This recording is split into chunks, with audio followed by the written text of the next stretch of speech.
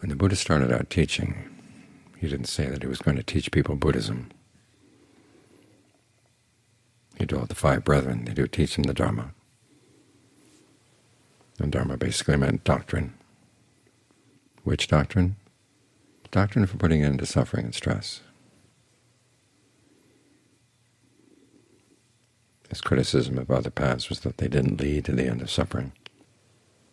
Whereas the Noble Eightfold Path led to the end of suffering and led to awakening,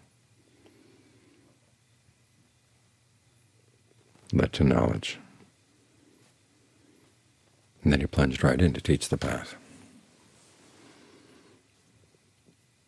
He didn't tell them they could become stream enterers or once returners or non-returners or arhats. Basically said, this is the path for putting an end to suffering. And you focus on the suffering that you're doing right now. Notice that. You're doing it. You're clinging to things. It's not that you're simply on the receiving end of the suffering. You're doing it. And you want to see that. Comprehend that. And then you can see what's causing the suffering, so that you can put an end to it. And there's a path to follow. In fact, the path was the first thing you mentioned. There's a path of action. That's all. And so in speaking about suffering, he was speaking to something that was very immediate to all of his listeners. Something that's happening right there in the present moment. The word dukkha, we translate it as suffering, but it also means stress and everything between, just subtle stress to really out-and-out misery. It was all the same word in Pali. But as you pointed out another time, this is something that's been with us for a long time. And our problem is we're bewildered by it. We don't know where it's coming from, why it's happening. We want a way out. So what he was offering was a way out, offering to end their bewilderment, giving them a way to understand the suffering so they could put an end to it. All very direct, very immediate.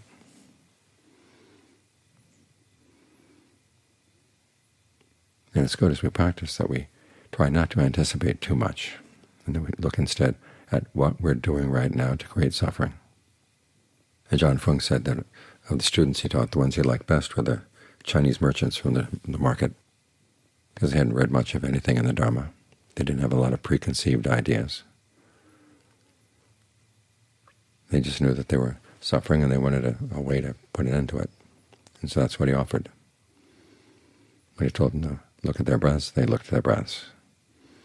When he told them to stay there, they would do their best to stay there. And as for anticipating what was going to happen, he wouldn't encourage that kind of anticipation. There's a similar story about Ajahn Sao. People come and ask how to meditate, and he said, okay, repeat the word Bhutto. And if they asked, what does Bhutto mean, he said, don't ask. And if they asked, what's going to happen when I repeat it, he said, don't ask, just do it. So he'd go back and do it. And then they would come and they would report the results. If the results were not right, he would let them know that it was not right. They were doing something wrong. But if the results were good, and they wouldn't know if the results were right, he wouldn't encourage that. He'd say, well, just keep on doing it. Because even when you're right in the beginning of the practice, you're not fully right. If you were fully right, you'd be an arhat. There'd be no more suffering. But you're headed in the right direction, sort of between right and wrong. But the encouragement always was to look at what's actually happening in your mind as a result of what you're doing. In line with the Buddha's teachings that the Dharma is nourished by commitment. You really do it, and then you reflect. And the reflection is this: is there any stress? If so, where? What's the nature of that stress? And what are you doing that's contributing to it?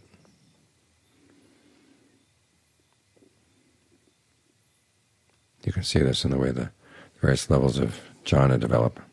Again, people would get into these levels. The Buddha himself got into jhana the first time when he was a child. He had no idea what was happening. Didn't anticipate it, but that's where it was.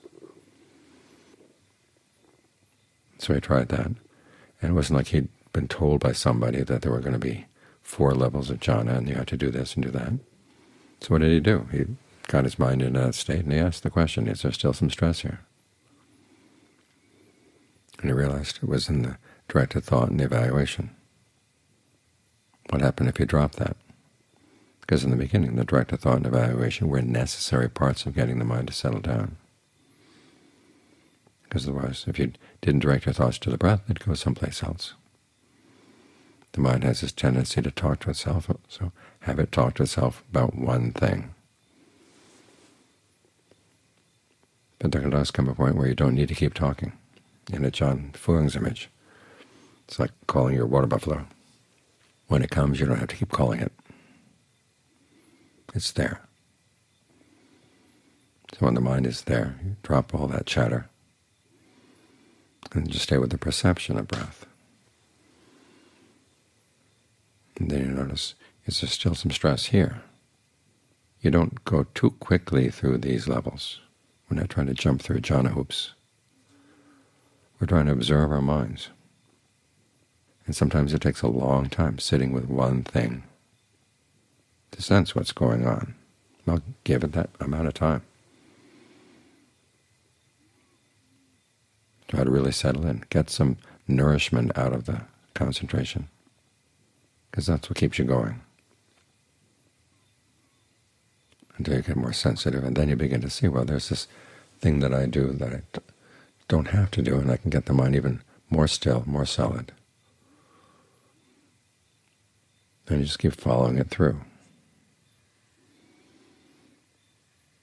That's how the Buddha went through all the different levels of jhana and was able to navigate them. Then when he came to different knowledges, the question was, what does this knowledge have to do with the ending of suffering? Knowledge of his previous lives? Well, the question is, why?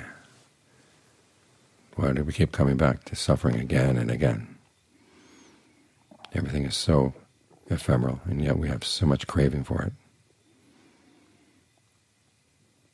And he saw the larger picture. He saw it was because of people's actions, which were their intentions based on their views. The question again was, what's the best use of this for putting an end to suffering? He realized it was the lessons he had learned having to do with the power of karma in the present moment, so he focused back on the present moment. What am I doing right now? How do I understand what I'm doing right now? What's the best way to understand it so that I could stop causing the suffering? That was how he gained awakening. He kept looking at what was happening and being very honest about the fact that, yeah, there was some stress here. And then casting around to see what he could do to stop contributing to that. Until I finally discovered that the fact that there was the stress and suffering was totally dependent on what he was doing. That was why I was able to put an end to it. So he learned by feeling his way and being very clear about what he was doing, very clear about the results, and very demanding in his judgment. Could it be possible that there would be something with no stress at all? So he found his way without anticipation. There was a desire, but he was also exploring. And as we practice, it's good that we try to adopt that mindset as well. There are lots of books there. I'm guilty of writing a fair number of them. But you're not here just to fit your mind into a mold, or to say, yes, I see the truth of that, I see the truth of this, and think that you're done. In the forest tradition, they actually ask you to prove the Buddha wrong. This is how you get past this fact that we have the maps with us now. We sometimes like to think that the forest Ajahns went out into the forest without any scholarly learning. They all had the basic concepts. They all were trained in the basic concepts. And they'd heard about the different levels of noble attainments. They'd heard about the different levels of jhana. This is all part of their background. So how did they not just try to fit into the background, fit into the concepts? And John Mun and John Mahabua, all the Ajahns would encourage their students, try to prove the Buddha wrong. And one of the questions, of course, is the Buddha talks about things being inconstant. Okay, is there something that is permanent, something that doesn't change? Find that in your mind. Look for it.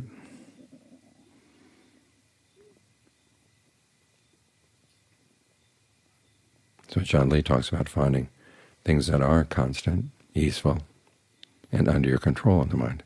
You can discover this with the practice of meditation. The concentration comes in, and you can get some really solid states of mind. And they're useful, one, because when you start questioning everything else, you're coming from a position of strength, a position of well-being, a position of confidence. You're not threatened by the inconstancy of other things, because you found something good.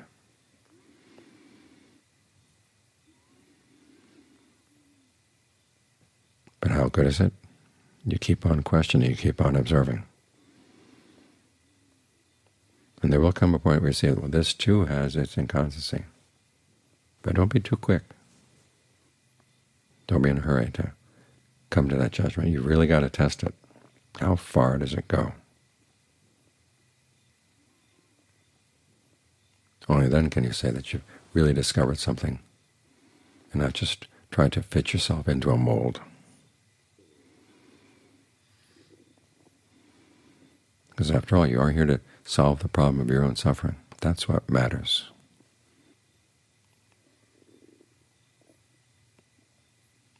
You're not here to gain brownie points.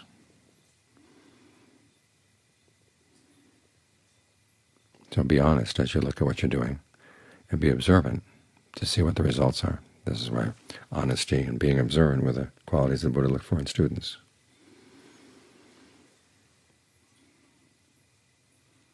Why Ajahn Fuang would use the word be observant more than anything else in his meditation instructions. That and use your ingenuity. And part of being ingenious in the practice is realizing that there is this danger of just saying, I can recreate what's described in the text. Yes, I can see that everything arises and passes away. Well, why does it arise? After all, stream entry is not about arising, it's about origination. Where do these things come from? When the Buddha uses the word origination, he means causes that come from within the mind. Okay, what in your mind is giving rise to things? You're not just here watching a passing show. You're creating the show. You have a hand in it, and you want to detect that.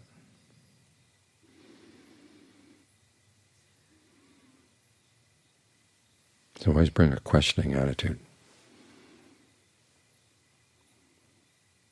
And one way of escaping this tendency we have of putting ourselves into the mold is to see if we can break the mold. We learn a lot of good lessons that way, unexpected lessons, because a lot of discernment is unexpected. We can read the books, we can think about them. And if we get good books, and our thinking is right, it can point us in the right direction. But it can't answer all the questions. And no matter how right your right views may be to begin with,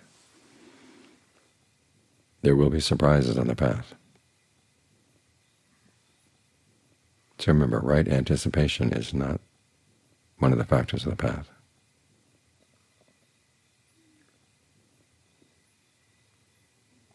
We're here to explore and to learn. And if you have that attitude, you can keep yourself safe.